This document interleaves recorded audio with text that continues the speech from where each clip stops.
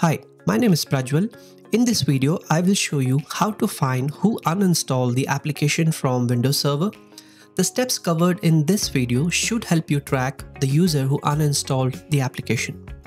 Your Windows Server running in production is critical, and also the applications installed are important. As an admin, you don't want any IT user to uninstall an application from server without any prior approval.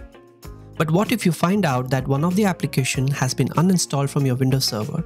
What would you do to track the user who uninstalled the application? There are a lot of third-party softwares that allow you to track the changes. If you don't have those tools, you don't need to worry. That's because you don't need any third-party software here. Using the Windows Event Viewer, you can find the user who removed or uninstalled the application from server. Windows does not keep an application uninstall log. It's very rare that we see an uninstall log when you remove an application.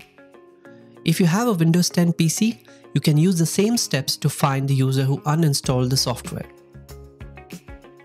So let's find who uninstalled the application from server or your Windows 10 PC. Launch the Event Viewer. You can click Start and type Event and launch Event Viewer. Next, expand Windows Logs. Right-click Application Logs and click Filter Current Log. You have to filter the application logs because you'll find a lot of logs here. Moreover, it becomes easier to find the required one when you filter the logs. You can either filter the logs with the event ID 1034 or the event sources as MSI installer. If you specify both, that should make your task easier. The event ID 1034 event logs the name of the application that has been uninstalled and the user account who uninstalled it. Next to event sources, click the drop down and select MSI installer. Look for the event ID 1034, which clearly tells us the name of the application that has been uninstalled and the user account who uninstalled it.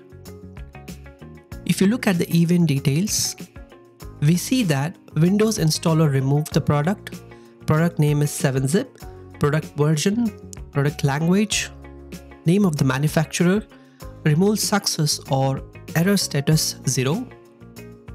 At the bottom, you will see the user who uninstalled the 7-zip application. Now with these steps, you can find out who uninstalled the application from Windows Server. Thanks for watching this video. Do not forget to hit the like button and subscribe to my channel.